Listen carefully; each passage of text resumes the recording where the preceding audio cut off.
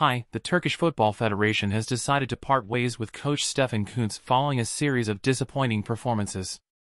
This decision comes after Turkey's 4-2 friendly defeat to Japan during the international break.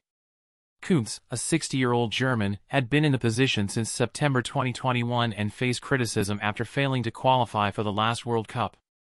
Interestingly, reports suggest that Kuntz is a frontrunner to replace Hansi Flick as the head coach of the German national team, thanks to his successful tenure with the German U21s, which included 2 European titles in 2017 and 2021.